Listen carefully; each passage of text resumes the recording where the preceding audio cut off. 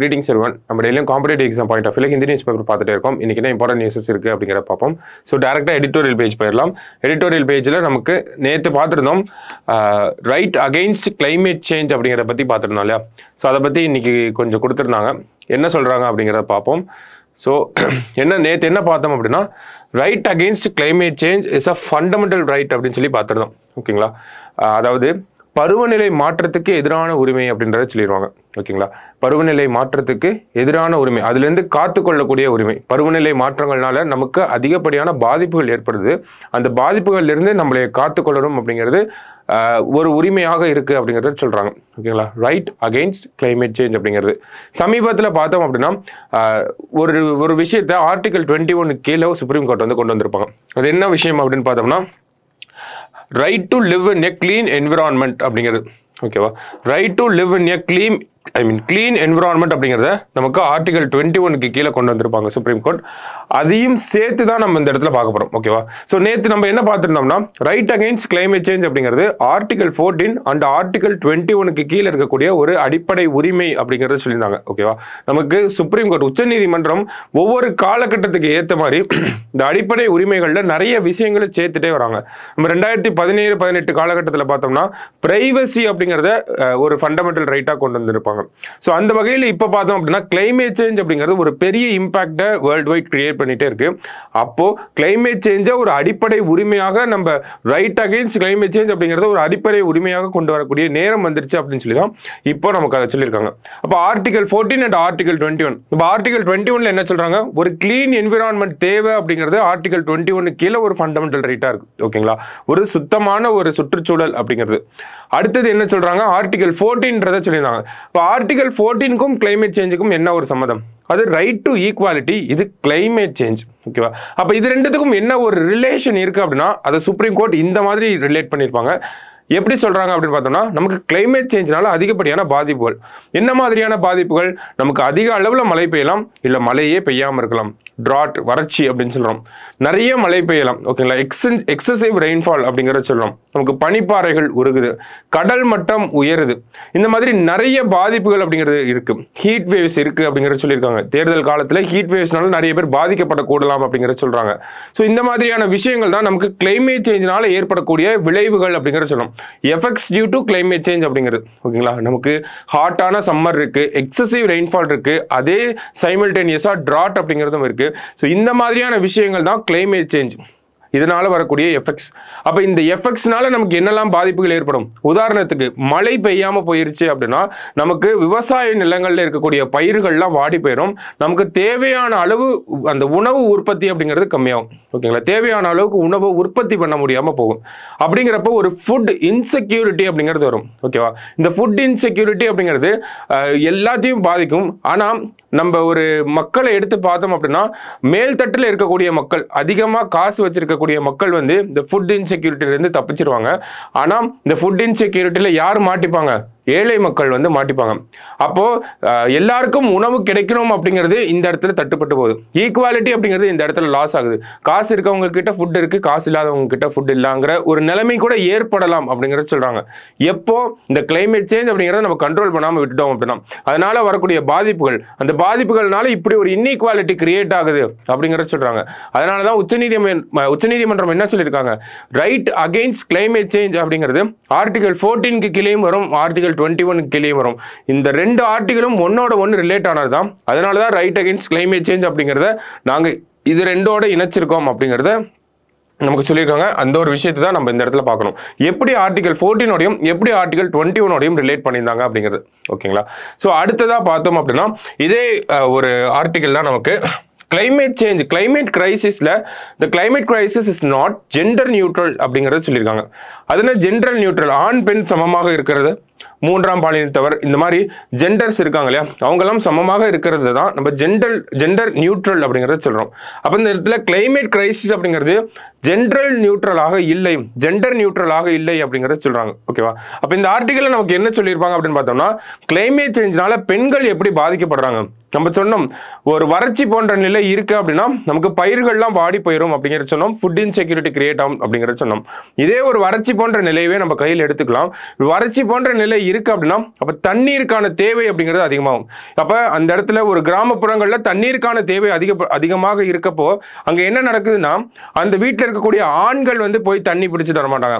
அந்த வீட்டில் இருக்கக்கூடிய பெண்கள் அவங்களோட மனைவி அவங்களோட குழந்தைகளை தான் தண்ணியை பிடிச்சிட்டு வர்றதுக்கு அனுப்பிடுவாங்க. அதுதான் நிதர்சனமான உண்மை. இன்னமும் இந்தியன் சொசைட்டி அப்படிதான் இருக்கு. ஓகேங்களா? அப்ப ஒரு கல்யாணமான பொண்ணோ ஒரு கர்ப்பிணி பெண்ணோ இல்ல படிக்கக்கூடிய ஒரு பெண்ணோ போறாங்க அப்படின்னா அவங்க தனிப்பட்ட முறையில் செலவு பண்ணக்கூடிய நேரம் அப்படிங்கிறது கம்மியாகுது. இதே ஒரு படிக்கிற பொண்ணு படிக்கிற நேரங்களை விட்டுட்டு தண்ணி பிடிக்க போறாங்க அப்படின்னா அப்ப அவங்களோட ப்ரொடக்டிவிட்டி அப்படிங்கிறது கம்மியாகுது. வீட்டு வேலைகளுக்காக போறாங்க. கிளைமேட் சேஞ்சினால தான் இந்த ஒரு காரணம் நடக்குது நமக்கு அப்படிங்கறத சொல்ல வராங்க. அதனாலதான் என்ன சொல்றாங்க, கிளைமேட் கிரைசிஸ் அப்படிங்கிறது ஜெண்டர் நியூட்ரலா இல்ல. எல்லா ஆண் பெண் எல்லாருமே அஃபெக்ட் ஆனாலுமே பெண்கள் இன்னமும் அதிகமாக அஃபெக்ட் ஆகுறாங்க அப்படிங்கிறத சொல்றாங்க. ஸோ நம்ம சொன்னோம் இந்த வறட்சி போன்ற நிலையினால இப்படி ஒரு நிலை ஏற்படுது அப்படின்னு சொல்லிட்டு. அதே மாதிரி நமக்கு ஜெண்டர் பேஸ்டு வயலன்ஸ் அப்படிங்கிறதும் கிளைமேட் சேஞ்சினால அதிகமாக வரதுக்கு வாய்ப்புகள் இருக்கு. அதுக்கான தரவுகள் அப்படிங்கிறதும் நம்ம கிட்ட இருக்கு அப்படிங்கிறது சொல்றாங்க. அப்போ இந்தியா வந்து கிளைமேட் சேஞ்சை வந்து எல்லா நாடுகளும் எதிர்கொண்டு தான் ஆகணும் இதுக்கப்புறம். ஓகேங்களா?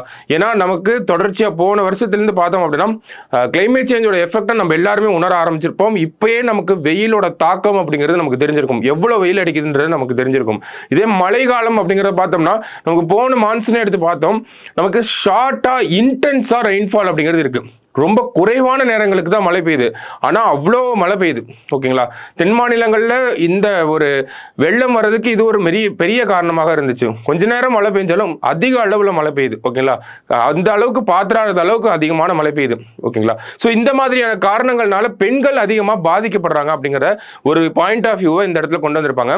அதுக்கு சொல்யூஷனாக என்ன கொண்டு வந்திருப்பாங்க அப்படின்னா இந்தியாவில் இருக்கக்கூடிய மாநில அரசாங்கங்கள் மற்றும் மத்திய அரசாங்கம் இவங்கெல்லாம் என்ன பண்ணணும் அப்படின்னா கிளைமேட் சேஞ்சுக்கு எதிரான அந்த ஒரு கிளைமேட் சேஞ்சுக்கு எதிராக இருக்கக்கூடிய அந்த ஆக்ஷன்ஸ்ல வந்து பெண்களை அதிக அளவில் உள்ள கொண்டு வரணும். பெண்களை முன்னிலைப்படுத்தி இந்த ஒரு போராட்டம் அப்படிங்கிறது இருக்கணும். கிளைமேட் காலநிலை மாற்றத்துக்கு எதிரான போராட்டத்தில் பெண்கள் தான் வந்து முக்கிய பங்காற்றணும். பெண்களை முன்னிலைப்படுத்தி தான் இந்த ஒரு விஷயத்தை பண்ணணும் அப்படிங்கிற அந்த ஒரு சொல்யூஷனை கொடுத்துருப்பாங்க. டீசென்ட்ரலைஸ் பண்ண சொல்லியிருப்பாங்க. எல்லா விஷயத்தையுமே நம்ம மத்திய அளவில் வந்து யோசிக்க கூடாது, அது மாநிலங்கள் அளவையும் யோசிக்க கூடாது, கிராமப்புற அளவில் இருந்து நமக்கு யோசிக்கணும். கிராமங்கள் இருந்து தான் இந்த ஒரு மாற்றத்தை கொண்டு வரணும். அப்ப கிராமங்கள்ல ஒரு மாற்றத்தை ஏற்படுத்தணும் அப்படின்னா அந்த கிராமத்தில் இருக்கக்கூடிய பெண்களை நம்ம உள்ள கொண்டு வரணும். அதுதான் வந்து மாற்றத்திற்கான முதல் படியாக இருக்கும். இந்த காலநிலை மாற்றத்துக்கு எதிரான போராட்டத்தில் கிராமப்புறங்கள்ல இருக்கக்கூடிய பெண்கள்ல இருந்து நம்ம அந்த ஒரு போராட்டத்தை தொடங்கணும் அப்படின்னா இந்த கிளைமேட் கிரைசிஸ் அப்படிங்கிறத நம்ம சால்வ் பண்ண முடியும் அப்படிங்கிறது சொல்றாங்க. அதே மாதிரி கிளைமேட் கிரைசிஸை நம்ம ஜெண்டர் நியூட்ரலாகவும் மாற்ற முடியும் அப்படிங்கிறது சொல்றாங்க. ஓகேவா? ஸோ ஒன்று ரிலேட்டான ஆர்டிகல்ஸ் தான். ஓகேங்களா? அதனால தான் நம்ம சேர்ந்தாப்லேயே பார்க்குறோம். ஓகேவா? ஸோ இதுதான் இந்த 2 ஆர்டிகல்ஸ்ல சொல்லியிருந்தாங்க. ஸோ அடுத்த கட்டமாக வேற என்ன சொல்லியிருக்காங்க அப்படின்னு பார்த்தோம்னா இம்பார்ட்டன்ட் நியூஸஸ்ல நமக்கு இந்தியாவில் மான்சூன் அப்படிங்கிறது எப்படி இருக்குன்னு சொல்றாங்க.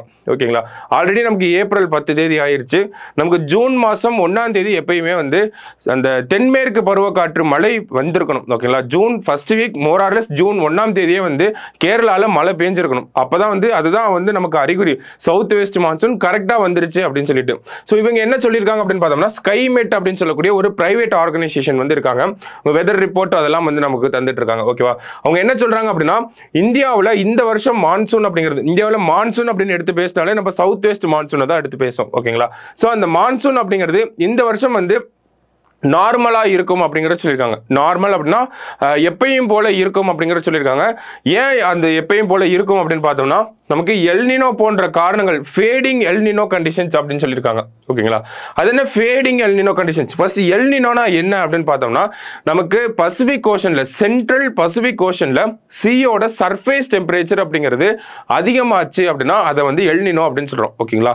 சீயோட சர்ஃபேஸ் டெம்பரேச்சர் எந்த சீல பசிபிக் ஓஷன்ல. ஓகேவா? பசிபிக் ஓஷன்ல சீயோட சர்ஃபேஸ் டெம்பரேச்சர் வந்து இன்க்ரீஸ் ஆகுது அப்படின்னா அந்த இடத்துல டெம்பரேச்சர் இன்க்ரீஸ் ஆச்சுன்னா பிரஷர் கம்மியாகும். பிரஷர் கம்மியாகுது அப்படின்னா ஒரு லோ பிரஷர் கிரியேட் ஆகுது. அப்போ பசிபிக் ஓஷன்ல ஒரு லோ பிரஷர் கிரியேட் ஆகுது அப்படின்னா உலகத்தில் இருக்கக்கூடிய முக்கியமான ஹை பிரஷர் விண்ட் எல்லாம் அந்த இடத்தை நோக்கி போக ஆரம்பிச்சிடும். ஸோ பசிபிக் ஓஷன்ல ஒரு லோ பிரஷர் கிரியேட் ஆகுது. சவுத் வெஸ்ட் மான்சூன் விண்ட் இருக்கு இல்லையா, நம்ம தென்மேற்கு பருவமழை காற்றுகள் அது எல்லாமே எங்க போக ஆரம்பிச்சிடும்னா நமக்கு இந்தியாவுக்குள்ள வராம இந்தியாவுக்குள்ள வந்து மழையை தராம எதை நோக்கி போக ஆரம்பிச்சிடும் அப்படின்னா இந்த எல்னினோவை நோக்கி போக ஆரம்பிச்சிடும். பசிபிக் ஓஷனை நோக்கி போக ஆரம்பிச்சிடும். இதனால மான்சூன் அப்படிங்கிறது இந்தியாவில் பெரிய அளவில் பாதிக்கப்படும். போன வருஷம் அப்படிதான் ஆச்சு. ஓகேங்களா?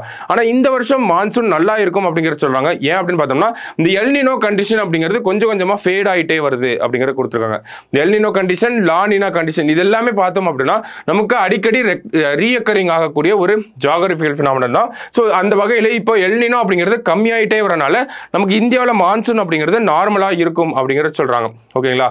ஆனாலும் ஒரு காஷன் பண்ணிருக்காங்க. என்ன பண்ணிருக்காங்க அப்படின்னா uniform however normal cumulative rainfall does not mean uniform temporal and spatial distribution of rain across the country with climate change further increasing the variability of the rain bearing system அப்படிங்கறத சொல்லிருக்காங்க. ஓகேவா?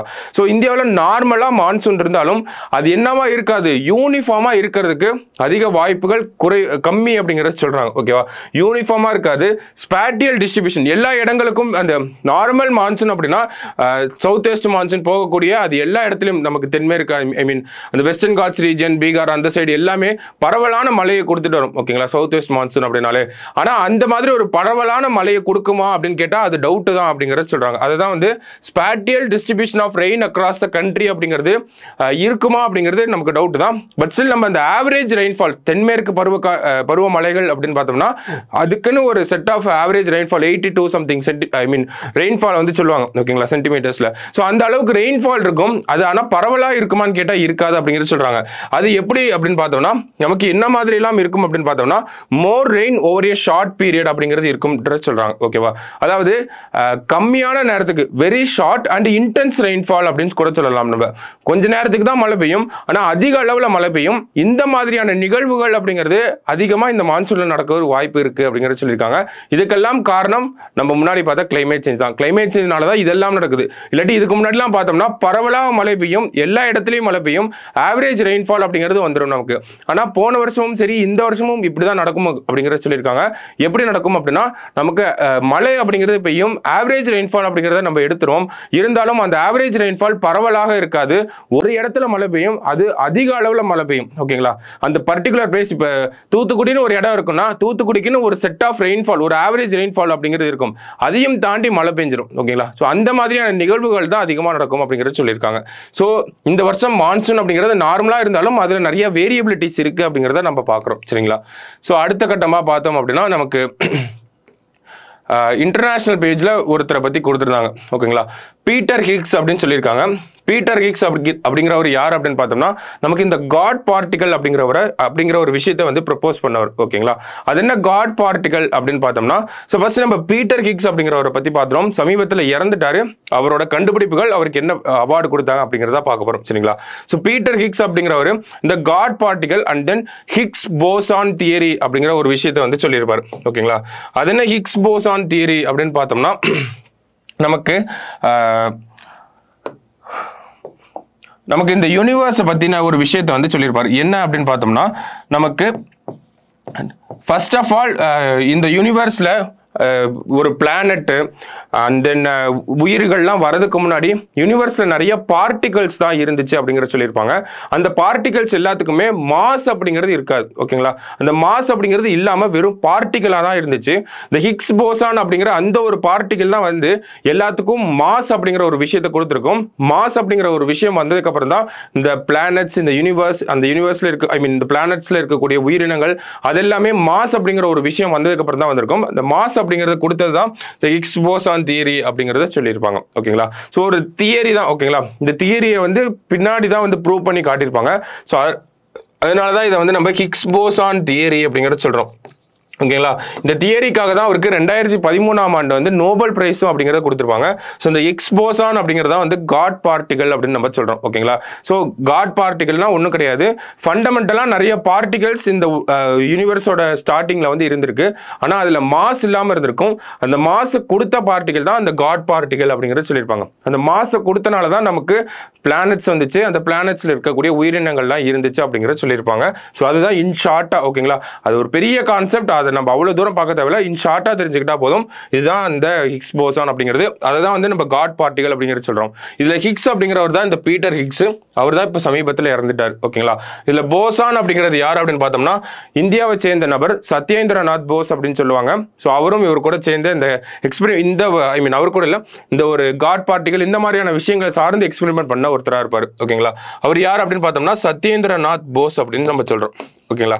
அதுதான் வந்து Hicks boson theory அப்படின்னு சொல்கிறாங்க. அந்த Hicks போசானை தான் நம்ம வந்து காட் பார்ட்டிகல் அப்படிங்கிறது சொல்லியிருக்கோம். ஸோ அவரை பற்றின விஷயங்களை கொடுத்துருக்காங்க. 2013 நோபல் பிரைஸ் வாங்கியிருக்காரு. ஓகேங்களா. இதெல்லாம் நமக்கு ஸ்டேட்மெண்ட் வைஸாக கேட்கறதுக்கு வாய்ப்புகள் இருக்குது. ஹிக்ஸ் போசான்னா என்ன, காட் பார்ட்டிகளோட டெஃபினிஷன் ஒரு ஸ்டேட்மெண்ட்டாக கொடுக்கலாம். அதை கண்டுபிடிச்சது பீட்டர் ஹிக்ஸ் அப்படிங்கிறத சொல்லலாம். அதுக்கு கீழே அவருக்கு வந்து இந்த கண்டுபிடிப்புக்காக 2013 ஃபிசிக்ஸ்க்காக நோபல் பிரைஸ் கொடுத்தாங்க அப்படிங்கிறதையும் சொல்லி 3 ஸ்டேட்மெண்ட்டாக கூட நம்ம கேட்கறதுக்கு வாய்ப்புகள் இருக்குது. ஸோ இதை கொஞ்சம் நல்லா பார்த்து வச்சுக்கோங்க. ஓகேவா.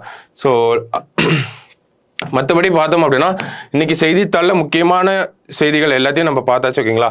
கிளைமேட் சேஞ்ச் அப்படிங்கிறத ஒரு ஃபண்டமெண்டல் ரைட்டாக சொல்லியிருக்காங்க. ரைட் அகெயின்ஸ்ட் கிளைமேட் சேஞ்ச் அப்படிங்கிறது இதே ஒரு தீர்ப்பை நேற்று யூரோப்பியன் யூனியனில் வந்து ஒரு தீர்ப்பாக வந்திருக்கு. அங்கே இருக்கக்கூடிய ஹியூமன் ரைட்ஸ் கோர்ட் வந்து அந்த ஒரு விஷயத்தை சொல்லியிருக்காங்க.